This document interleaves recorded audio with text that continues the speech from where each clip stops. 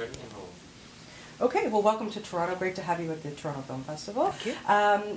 What can I say? Woody Allen, my favorite filmmaker of all time. Is it something that every actor just, I have to have this on my resume? Well, it would never, ever have occurred to me in a month of Sundays that I might ever get to work with him. And so when I was asked to interview, I was terribly excited. When I got the job, that was the best bit was getting the job. After that, it was, oh God, now I've got to do it, and come up with the goods. Now, what is the process, Gemma, with Woody? I understand, does he give you a full script, or does he sit down and explain what he wants, and explain it to me?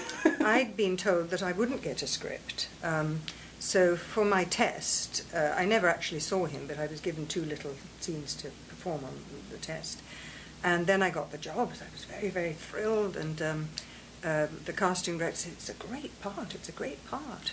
So I said, oh wow, will there be more than those 2 scenes? And she said, yes, no, there are a lot more scenes. So then I got really worried and thought, God, how am I going to learn the lines? So I kept pushing and saying, I'd love to get a script. So I was actually very lucky, one of the few who did get a script in advance. That'll go down in history. So I knew what was going to happen, yes. That's wonderful. And then you start to develop Helena. She is a great character, I have to say, because, let's face it, we all love Woody Allen because of his neurotic characters and everything. Yes. She kind of tops the cake here, don't you think? Yes, no, she's pretty daft, yes. And if I was to describe the character, you'd want to slit your throat and think, I don't want to see that, sounds too depressing.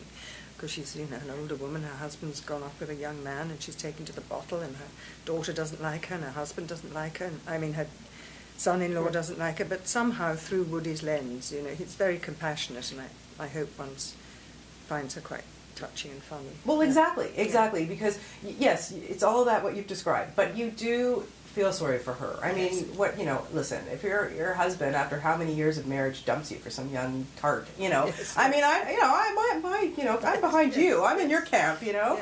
And you also get to work with some fantastic people in this movie. Indeed. I mean, let's just start with Sir Anthony Hopkins. Well, that was a thrill. We had actually met before, and our background is in theatre in England, so somehow we feel like we're part of the same club. And we're also Welsh, both Welsh, which is a big bond. And so it was lovely to work with him. I had a very good time. Yeah. And would you, the character too, she goes to a psychic, obviously. Her whole life is surrounded by what this woman tells her, who's obviously just taking her for her money. Yes. But, they do become friends and what have you. But would you in your life ever go to one of these women? No, I'm a complete skeptic. So that was, a real challenge for me to try and believe that she really believed.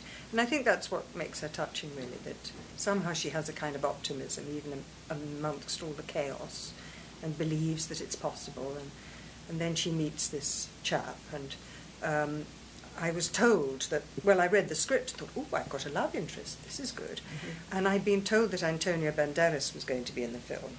So I thought, oh, maybe Antonio's my love interest. So I was slightly taken aback when my love interest appeared on set. But it all worked out for the best. Yes. And then, of course, you have a little bit of sparring moments with Josh Brolin, who, each movie he does, he so surprises me. He's so fantastic. And he was lovely to work with. And those big setups between me and Josh and Naomi were very challenging. And it was really exciting, actually, to play with, really experienced actors. And we all sparked off each other because they're very scary to do those setups, because if one of you falls down, the whole thing goes down like a pack of cards. Mm-hmm. So that was a good challenge to do that. Yeah. Well, how was it once you did get on set and started to work with Woody Allen? What was his directing style like with you? Well, he didn't say a huge amount, and initially, partly because I was would go home at the end of the day and think, I'm in a Woody Allen movie. So for the first few days, I think maybe I wish I could go back and do it again, because I don't think I was really present. And he didn't say a huge amount, which disconcerted me a bit at first. But then it kind of gave me confidence, because I thought he would tell me if he wasn't happy. Mm. And sometimes he was very, very direct. Said, no, I didn't like that. Do it again. So I trusted that he would tell me if I wasn't giving him what he wanted. Mm-hmm. And what he did reiterate was that I mustn't try to be funny, which was a very good note, because it was very tempting to tip it over into farce, really. Yeah. And so he was very insistent that to keep it real. Yeah, no, I loved it. I thought it's such a fantastic film. Yeah. You, of course, have such a varied background in TV and film, and of course the stage.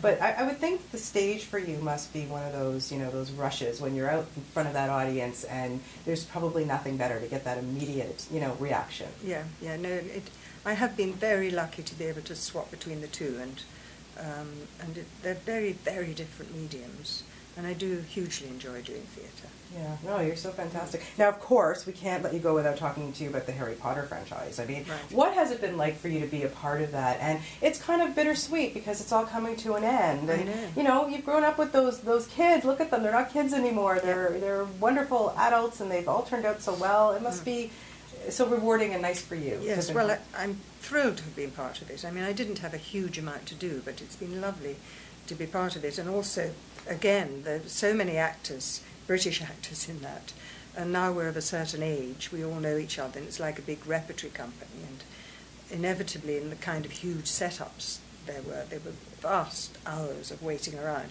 but the waiting around was usually in somebody else's trailer having a jolly good time. So. Are you impressed with how the kids have grown up? Amazing, and